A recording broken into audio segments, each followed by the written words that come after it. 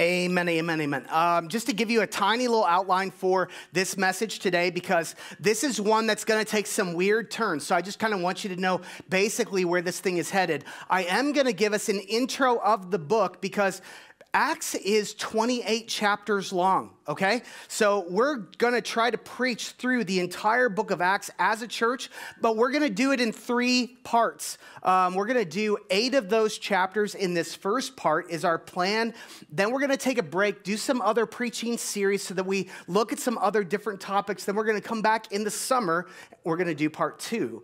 And then we're going to take another break again. And then next winter, we'll do part 3 and we'll finish out the book.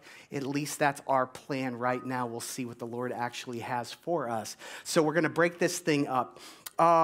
But there's a lot going on in the book of Acts that I want you to understand so that the verses, you get some context about it. So we're gonna intro the book. I'm going to give you that context. Then we're going to read through a lot of chapter 1 together. And then there's this tiny little verse at the end. And I'm going to spend the whole rest of the message just trying to explain that crazy thing. Are you ready? Okay, let's go. Acts chapter 1, verse 1. In my first book, I told you, Theophilus, about everything Jesus began to do and teach until the day that he was taken up to heaven, after giving his chosen apostles further instructions through the Holy Spirit. So right away, there's things going on that we don't fully understand. He says, in my first book, I told you, Theophilus. Who in the world is speaking here? Luke, Dr. Luke. The beloved Dr. Luke is the one who is writing this book, and he references his first book, so we're not in his first book, right? What's his first book? Luke. So you've got the Gospels of Jesus Christ, which is the description of everything that Jesus said and did in his life, captured for us in the beginning of the New Testament. You got Matthew, Mark, Luke, and John. You got 4 of those different Gospels. Luke wrote the first one. And when Luke wrote his Gospels, he actually wrote it as 2 different volumes in a set. And it's scroll number 1 was the Gospel of Luke. Scroll number 2 would have been the Acts of the Apostles. Those titles actually came later, but that's what he was writing. Why? Because this person, Theophilus, asked him to. Theophilus, who's he? We don't actually know. But we know that in the beginning of Luke, he addresses Theophilus there, and he calls him most excellent Theophilus.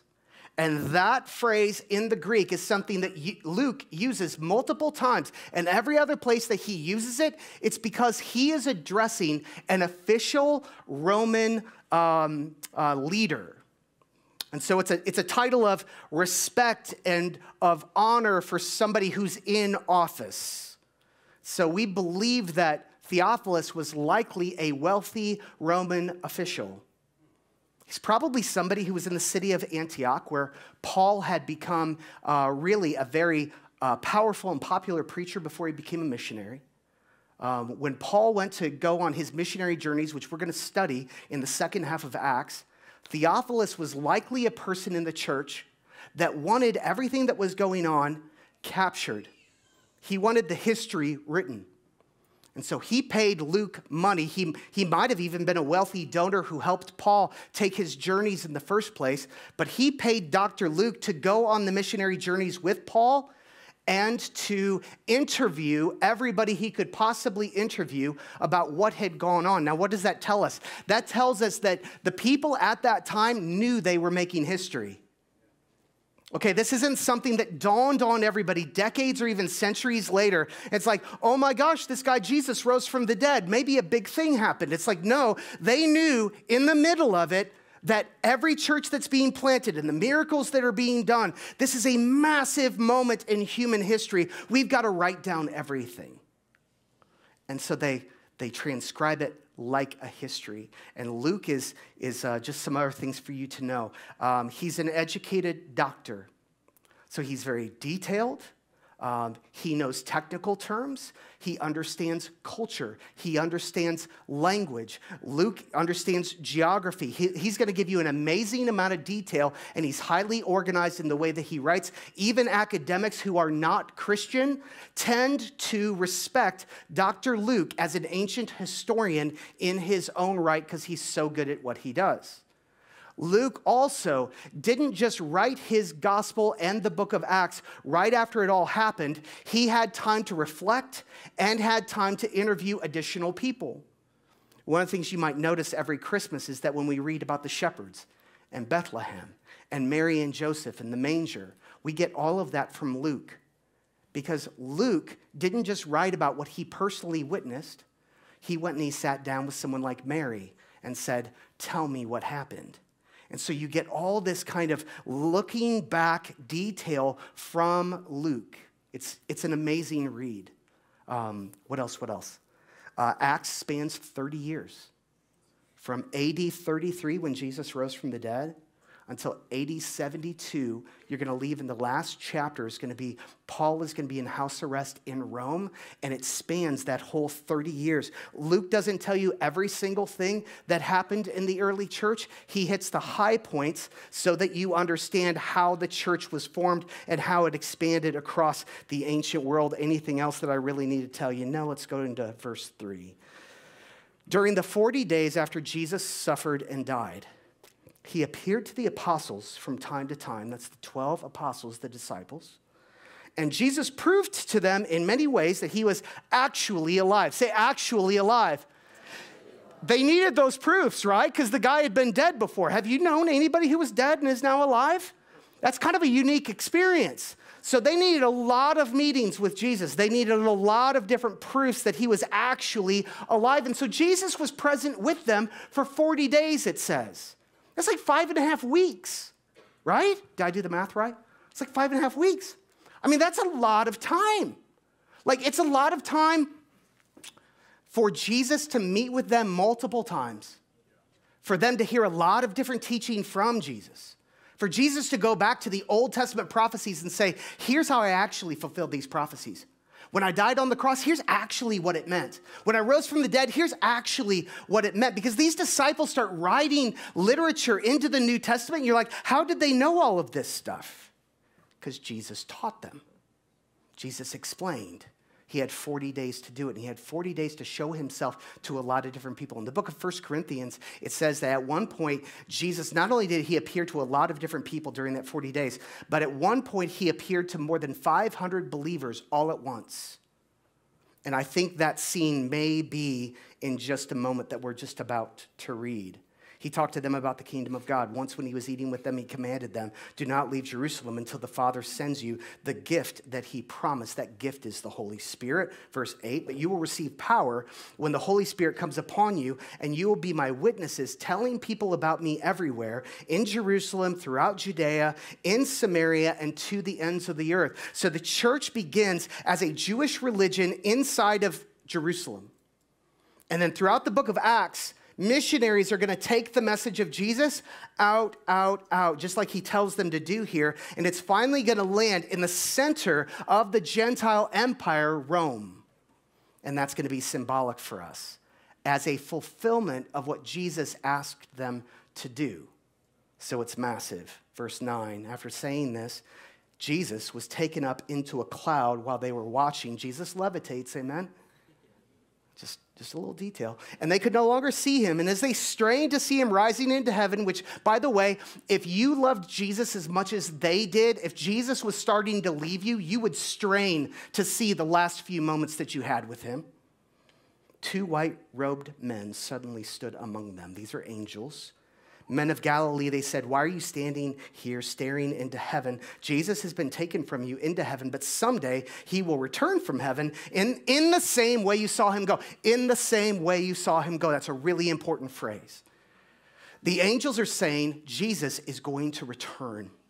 Anybody happy about that? Do you ever get weary with this life? Do you ever get weary with this broken, dark world? Do you ever want something better? I do. Sometimes what I really want better is I really want a better me.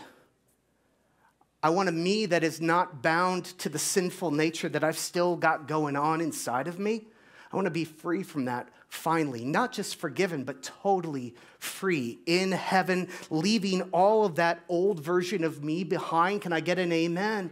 I want to leave all of that behind, and I long to see Jesus face to face. And so they say he's going to come back, but when he comes back, he's going to come back in the same way that you saw him go. So if he went up into the clouds, he's going to come back from the clouds, yes? If he went up in person physically, he's not going to come back as a vapor or as a symbol or as an idea. He's actually going to come back as a physical person. Some scholars even think that because this took place at the Mount of Olives as a geographical location, that the second coming of Jesus will first have him setting foot on the Mount of Olives. I don't know if that's true, but it's fun to think about. Verse 12. Then the apostles, after the ascension, they returned to Jerusalem. And during this time, when about 100 believers were together in one place, notice the numbers again. Dr. Luke likes to give us numbers, yes? He gave us 40 days. He's giving us 120 believers right now. Peter stood up and addressed them. This is the apostle Peter. He's standing up as the leader of the church, and he's making a speech to the people that are gathered there. Brothers, he said, the scripture had to be fulfilled concerning Judas. Do you remember him? He's the one who betrayed the Lord, who guided those who arrested Jesus. This was predicted long ago by the Holy Spirit, speaking through King David, he says. Now, what we're about to read next is graphic, it's difficult, it's gruesome, and it involves suicide. Here is your trigger warning. Let's keep reading. Verse 18, Judas had bought a field with the money he received for his treachery. That word treachery there, does that sound emotional to you? Absolutely. Falling head first there, his body split open, spilling out all of his intestines. Again, very gruesome. You can almost hear a doctor describing this to you. The news of his death spread to all the people of Jerusalem, and they gave the place the Aramaic name Akeldama, which means field of blood. Well, there's a lot going on there. What we're about to keep reading into is Peter is going to say we've got to replace Judas, and I'll deal with that in just a minute. But before we go any further, I want to deal with this topic of suicide because it's a very deep one for us. Now, there's a lot going on with a character named Judas, and if you're not familiar with him and you're not familiar with how he fits into the story, let me just say this. Judas was one of the 12. He had followed Jesus in all of his travels. He was a trusted member of the inner 12 disciples of Jesus Christ. He knew Jesus. He had access to Jesus. He was trusted. And at one moment, he decides to betray Jesus, and he goes and he takes a bribe. And he decides to lead some soldiers to Jesus in a place called the Garden of Gethsemane because Judas had such inner knowledge of Jesus' patterns. He knew he would be there praying. And he leads soldiers there to arrest Jesus. He gives him the betrayal kiss to indicate which person in that crowd, so all the soldiers knew exactly who they were arresting. They arrest Jesus. Jesus is eventually killed. There's a moment in Judas's own history where once he realizes that his actions, his betrayal, leads actually to the death of Jesus, he is so filled with remorse and despair that he gives the money back. And then he goes, and the Gospel of Matthew says he hanged himself. And Luke gives us some other additional detail about somehow he was on some kind of apparatus and maybe fell. And as he fell, that's where he really died, as he fell against rock or stone or whatever it was. We don't know exactly what took place there. We just know Luke had additional detail by this time that he was writing this, and so he gives it to us. But the reason I want to spend just a little bit of time on it is because down through church history, a false teaching emerged that says that anybody who takes their life by suicide has a one-way ticket to hell. That is wrong. That is not biblical. And I just want to, just pull back the veil a little bit on maybe how some of that stuff had happened. And again, if you know the story of Judas, you can imagine for the first few centuries of church life, that guy was a bit of a villain to them. They didn't like him. They didn't like his memory. And this guy that they very much did not like, they get some indications, some things that Jesus said, he might have gone to hell, maybe. I don't even think that's conclusive, personally. But suicide was wrapped up in that. And at some point, all those negative feelings in church people started to associate suicide and hell. And that became something that got really complex and very destructive, in my personal opinion. As a pastor, I have preached funerals for people who took their own life. I have sought to comfort family members. And that old wrong teaching in the church, that's not neutral, by the way. It's damaging. It's unbiblical and it's damaging. I've talked about her before. I knew one lady who was a wonderful Bible study leader. She was a wonderful counselor of battered women. But man, she had a brain chemical makeup that you don't understand. And she wrestled with depression in a way most of us in this room don't understand. And she absolutely loved Jesus Christ and had amazing knowledge of his word, amazing character, and an amazing ministry. And then every once in a while, that darkness would just take over. And she one day gave in to that. And I preached her funeral. And I read poetry to Jesus that she had written herself. Beautiful sister that I will see in heaven someday and can't wait to see her again. Okay, we'll keep moving. Suicide does not send you to hell. And gosh, and there's even people that are like, Pastor, I don't know that you should say that because then people will go, Guys, God does not come and threaten those of us that struggle with that temptation. He does not threaten us with hell as a way to stop us from doing it. And I know there's risk to say that.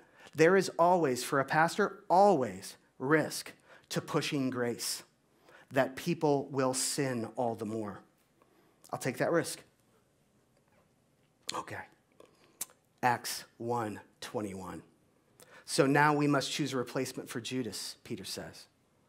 From among the men who were with us the entire time we were traveling with the Lord Jesus, from the time he was baptized by John until the day he was taken from us, whoever is chosen will join us as a witness of Jesus' resurrection. Peter wants a replacement. He says, we got an empty chair on the leadership team. And that's kind of weird, by the way. It's kind of weird that he feels a need to do this. The only thing I can imagine is that Peter is remembering a verse, and I'm not going to put it on your screens, but it's Matthew 19:28 if you're taking notes. But there's this little moment where Jesus says, at some point, he's talking to the disciples, he says, at some point in the future, you 12 disciples are going to sit on 12 thrones and you're going to judge the 12 tribes of Israel. And Jesus does this thing where he imagines the old people of God in the Old Testament are broken into these 12 tribes of Israel, and they're going to come up to the new people of God represented by the 12 apostles. And so you've got the old people of God represented by 12 leaders, the new people of God represented by 12 leaders. And that idea even gets picked up in Revelation in the symbolism of the New Jerusalem. If you want to study that, I think Peter felt that and said, we've got to replace that 12th chair. And so they do. Cool? I know that's a lot. And they're about to choose his replacement in 3 ways. The very first way that they're looking at is wisdom. Is if you're going to replace Judas, we need somebody who was with Jesus face to face for 3 years. Just like the rest of us got mentored by Jesus, he needs to be mentored by Jesus. Does that make sense? And they saw his resurrection. The next thing they're going to do in verse 24, then they all prayed. Oh Lord, you know every heart. Show us which of these men you have chosen. So that's step 2. So first step is they exercise wisdom. Step 2 is they exercise prayer. Then the third one is they cast lots. And Matthias was selected to become an apostle with the other 11. They cast lots. If you're unfamiliar with the phrase cast lots, the closest thing I can give you in modern times is they rolled the dice. Scale of 1 to 10, weirdness. That's a 10, amen? That's a 10. Look at Proverbs 16:33. We may throw the dice, but the Lord determines how they fall. I know, it's not less weird, is it? It's still weird. Yeah, what do we do with this? This is a concept throughout the Old Testament. It's the best way I would describe it. God is coming in saying that he is just this sovereign. He is just this in control of what goes on in the world, that when you use an instrument to determine his will, God will often act. The Lord determines how they fall.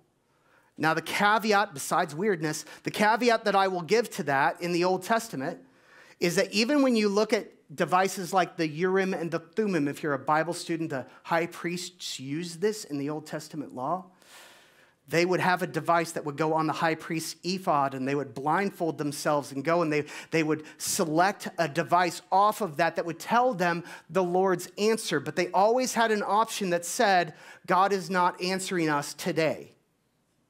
If you read that closely, there are many times where we'll say they consulted the Urim and the Thummim, and God did not answer them. So if you're going to try to do this in your own life, which I do not recommend, by the way, you don't get to flip a coin, because that's only got a yes and a no, right? You've got to have an option there that where God gets to say, I'm not doing this thing with you today. I told you it wouldn't get less weird than it already was. I'll tell you this. They do that there. There have been a lot of precedent in the Old Testament for doing that. They wrapped it in prayer. I'll tell you that. So their submission to the Lord was clear. God honored it very clearly. You never see the casting of lots show up again in the New Testament. And at Grace Fellowship, we do not roll dice to see who the next church elders are. Just to be clear. Or the next life group leaders, or the next head ushers, or anything like that. There are lots of different ways that you can hear God, and we seldom use that way. It's still weird. I know it's still weird. Okay, here's where I want to land us on that weird verse. They cast lots. We just read a verse where early church leaders, who are wonderful people, can I get an amen on that? This is the Apostle Peter, for heaven's sake. And he casts lots. The question that should emerge for us is what he just did there something that I'm supposed to also do? The pattern that the early church did, am I supposed to do that same pattern in my modern life? And again, I've been strongly indicating to you here, the answer is probably no. But how did you get there? How do we get there? How do we interpret verses like this? Verses that give us the history, and sometimes, and some of you guys have been dealing with this a long time, you know it's true. Sometimes the church has overread parts of Scripture, and they've brought a pattern out of Scripture that just because they did it, the modern church has got to do it as well. It's a big deal. And we've got to drive into that. It's a thing that the theologians call the clarity of Scripture. It's the test that they call prescriptive versus descriptive. And we're going to get into all of that for just a few minutes here, because this is all over the book of Acts. If we're going to do Acts together as a church, I feel like this is a tool that you need on your tool belt. If you're going to track with us through this thing, I need you to have this so that you can read the Bible well. Okay? Sometimes the way people approach you is like, just trust your pastor. Nope. Don't just trust your pastor. You're supposed to read the Scripture and know it for you. And there's some lies that are out there that sometimes I think we are led to believe that we are personally hopeless to understand God's word, and you are not hopeless to understand God's word. Or that only scholars even can. That's not true. Or we talked about denominations last year, several months ago. And it's like, and there's all these divisions based on people's interpretations of what the scripture says. And I think sometimes it's tempting to just throw up our hands and say, well, I guess it's just all mystery. No.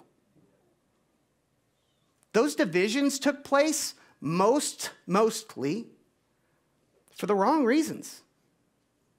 And often when people come to different conclusions on God's word, they didn't have to. And that's a very, very big, broad study on scriptural interpretation, and you're not going to get your PhD today, but I want to give you one tool. 2 Timothy 2:15. We are capable of understanding our Bible. Do your best, this is Paul talking, to present yourself to God as one approved, a worker, say worker, a worker. That means this might be work for you, amen? A worker who has no need to be ashamed, rightly handling the word of truth. What this verse is telling us is that God built his Bible with you being able to access it in mind. A lot of times we make a big deal about the fact that God's word is true, God's word is right? All scripture is God-breathed. It is perfect for us, and that's all true. But God also breathed his word in such a way that it is within reach for you. This is your Bible. You don't have to be a pastor or a theologian. The systematic theology people call this the clarity of Scripture. The Scripture is clear enough that you can read it for yourself. When I was growing up, and it'd be Christmas or some big family event, and you get 20 to 30 of my extended family jammed into somebody's first floor of their house, there had to be a little kid table that I was thrust to. Anybody else here experience that? So there's the adult table, and then there's the kid table. Anybody like the kid table? Probably not. Sometimes the adults would say things like, "Be quiet, the adults are talking." Was that an enjoyable thing to hear? No, right? Because what were they doing? They were shutting you out. And they were limiting you. They were speaking limitation over you. That's not fun. Sometimes you've had the experience with Scripture, and sometimes with hearing pastors deliver Scripture to you, where the way that they did it, you felt like you were in the little kid table. And you're not to question. And either I won't explain, I won't take your criticisms or your questions, or I'm just going to drum up so much magical preaching ability at you that we're just going to gloss over some of my conclusions so that you don't see what I just did there. Ooh. Little kid table. 2 Peter 3:15. And count the patience of our Lord as salvation, just as our beloved brother Paul also wrote to you, according to the wisdom that was given to him. This is the Apostle Peter talking about the letters that the Apostle Paul was writing in the New Testament. As he does in all his letters when he speaks in them of these matters, there are some things in Paul's letters that are hard to understand. Have you ever read the book of Romans before? Some of it's hard to understand. Amen? So he acknowledges that. He says, which the ignorant and unstable twist to their own destruction as they do the other scriptures. So he says, hey, I know sometimes it is tough. Not every single verse is as easy to understand as every other verse. Some of them are tough and they take some work. But also, you can twist them. Don't twist them. Verse 17, you therefore, beloved, knowing this beforehand, take care. Say, take care. Take care that you are not carried away with the error of lawless people and lose your own stability. So Peter says, yeah, it might be tough sometimes, but it's still clear to you. And if you faithfully approach God's word and you read it, and you bring the Holy Spirit that is inside of you. Did you know the Holy Spirit is inside of you? If you are in Christ, you have the interpreter of Scripture himself inside of you. And then if you come with the right heart and the right motive, God will speak to you. And you don't have to be afraid of it. And you don't have to wait for a scholar or somebody with a seminary degree to come along and make it okay. You are not at the kid table. Take care. Okay, so descriptive versus prescriptive. Let's dive into this. Okay, Peter rolls the dice. Descriptive or prescriptive. This might sound obvious, but it's really, really helpful. This is the tool. Descriptive simply tells us what the history is. This is the history. If it's prescriptive, that means it's a command. Descriptive just describes it. Prescriptive is like a doctor who says, this is what I'm prescribing to you. You ought to do this. You must do this. That's prescriptive. It's a command. Descriptive, it happened. Prescriptive means it should always happen. They did this, or we must do this. So the casting of lots is descriptive. Don't take something that's descriptive and make it prescriptive. Don't turn things into a command. For instance, Goliath, the giant, was blaspheming God publicly. David came along with a sling and a stone and killed him and then sliced off his head. The next time you run into somebody who's blaspheming God publicly, do you do likewise? No. No, right? Like the point of the story and that being in your Bible is not to prescribe to you that you should do exactly what David did. Now, you might be able to lift a principle off of that and say, there's something about trusting God and God comes through. Yeah, there might be a principle like that. But you're not supposed to take that as a pattern and say, therefore I must get myself a sling. Moses parts the Red Sea. Beautiful moment. The next time you find an impassable body of water, get on maps and find yourself a bridge, amen? Like, that's okay. Jesus walked on water. You know what I'm saying. Gideon put out a wool fleece. Some of you guys might know this story. This is in the Old Testament. This guy Gideon, he's a general, and like God tells him to go fight this army, and he kind of doesn't want to. And so he does this thing where he's like, God, did you really speak? Are you sure? And so he says, God, if you really spoke, here's what I want you to do. I've got this wool fleece, which is like a wool blanket I'm going to put on the ground. And when I wake up tomorrow morning, I want the ground all around that blanket to be dry, and I want the blanket itself to be wet. And that means that you spoke to me. So he woke up the next morning, and it happened. And then he's like, well, I'm still not settled, so I want it to flip tomorrow. So he woke up the next day, and God flipped it exactly like he asked him to. So Gideon's like, okay, I guess I'll go. Descriptive or prescriptive? It's descriptive. But Christians will walk around all the time and say, well, you ought to put out a fleece. No. No, don't get yourself a wool blanket, and now all of a sudden you're going to hear God. Oh, that's complex. And it's like, and there are ways that sometimes God will speak, sometimes God will bless that, but you don't have to treat it like it's a command. And you don't have to treat it like it's 100% guarantee, because it's descriptive, it's not prescriptive. So now let's get into the book of Acts, because this 28 chapters, we're going to do this together. There's so many spots where it's like, and you might even be like really nervous already that we're even preaching Acts, because you know what the church you came from did with this book. Some of your churches were really comfy with it, and some were not so comfy. But in the book of Acts, the early church, they celebrated the Lord's Supper or communion weekly. Does that mean it's a law that you have to take communion every single week? No, it's not. It's a description of the history of what they did. You might want to look at that and say, but I do think maybe there's a principle there that it ought to be regular. Yes, for sure. But be careful that you don't turn it into a command. The churches often met in homes in the book of Acts. Does that mean every church must meet in a home? No, although there can be some value to that.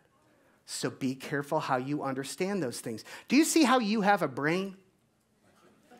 And you're able to read God's word and like be logical and realistic about it. This isn't rocket science. We've just got to be careful. There are churches that believe that you cannot use musical instruments on Sunday morning.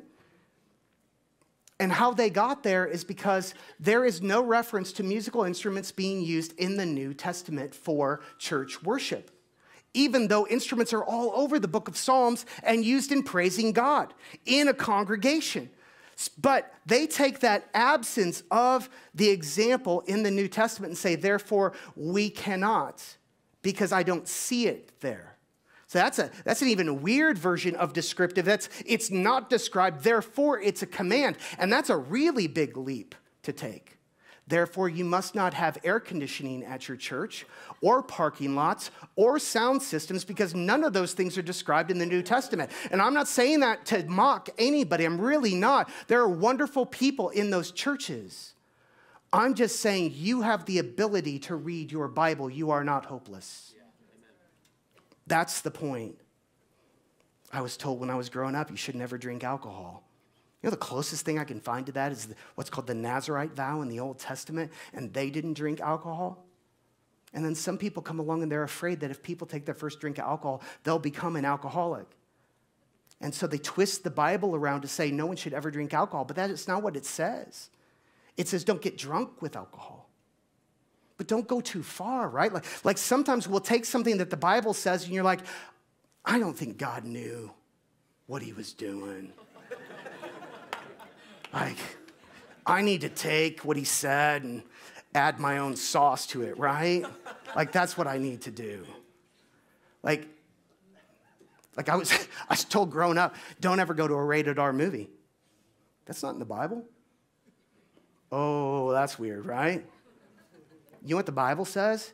It says, never think lustfully about another person that's not your spouse. Otherwise, it's okay. But you're not supposed to do that. So I had some really well-meaning, wonderful man of God who looked at that verse, and in the midst of his own struggles and his own journey, he concluded that because some of the content of a rated R movie might drive him to lust, he turned it into a rule. He turned it into a legalistic command of God, even though it wasn't in there. And I share that little example because sometimes we feel justified. Sometimes we feel like God's not going to mind if I do it this time. Yes, he will. Don't go down that road. You doing okay? This is heady stuff. Are we all right? Okay. This is a tool I want you to have on your tool belt. I feel like you need this. So test it. Is it commanded somewhere else? And test me as your pastor when I preach to you. If I share a narrative or history with you and say, this is what the people of God did, I don't get to say, therefore you must do the same thing. If I want to do that, I better darn well give you a verse somewhere else in the New Testament that says, and it's commanded. Then I'm okay, right? But I can't just give you that, and you guys be Bereans, and some of you guys know what that means. We're going to look at that later, but feel free to test that. That's what needs to be done. The second thing is maybe it's not a command, maybe it's a helpful principle. Like there's a lot of things that aren't commands in Scripture that are still extremely helpful for us to read and know, yes? Like one example of this is like when Jesus sent the disciples out to preach, he sent them 2 by 2. He sent them in pairs. Doesn't that make sense? So that they could support each other. Right? So they could support each other, they could hold each other accountable, they could celebrate each other's wins. He sent them out 2 by 2, not alone. I love that. And then you come into the book of Acts and you'll see Paul and Silas together, and Paul and Barnabas together, and John and Peter together. And you see the kind of 2 by 2 thing go forward. So it's like I can look at that and say, boy, that makes a lot of sense for church leadership. Maybe we shouldn't be lone rangers, yes? But I can't turn it into a command. Be careful. Okay, Deuteronomy 4:2. We don't get to add commands that aren't there. Do not add or subtract from these commands I am giving you. This is Moses in the Old Testament. Just obey the commands of the Lord your God that I am giving to you. He says the Bible is hard enough. You don't get to add stuff. And don't take stuff away either. but you don't get to add. And then Jesus comes along to people who had added, and these are the teachers of the law and Pharisees is who he's referencing here. He says they crush people with unbearable religious demands, and they never lift a finger to ease the burden. Sometimes we want to be so hardcore, don't we? And we look at the scripture and it's like, I'll just take this a little bit further because I'm so hardcore. Don't do that. You stick to what God has revealed. And that's a better place to be. Last verse. The word is near. Love this passage. It's one of my favorites, all-time favorites. It's Moses talking. He says, for this commandment that I command you today is not too hard for you. Neither is it far off. It is not in heaven. It's not so far above you can't reach it, right? That you should say, who will ascend to heaven for us and bring it to us that we may hear it and do it? Neither is it beyond the sea. It's so far away that you should say, who will go over the sea for us and bring it to us that we may hear it and do it? Instead, the word is very near you. It's within arm's reach. You're not at the kid table. It is in your mouth and it is in your heart so that you can do it.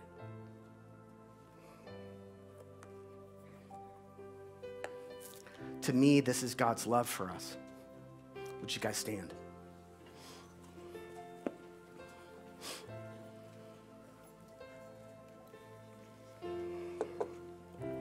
You're not shut out today. It might require a little bit of work on your part, for sure. But God has equipped you. Let's pray. Jesus, thank you for your word. Thank you that as we go into the book of Acts, Lord, and we're going to see all these controversial places and verses and stuff. Lord, you will reward study. You will reward the discussion that we have with friends, trying to figure these things out. God, you'll speak. Lord, help us to believe you today. The word is near. The word is near. In Christ's name, amen.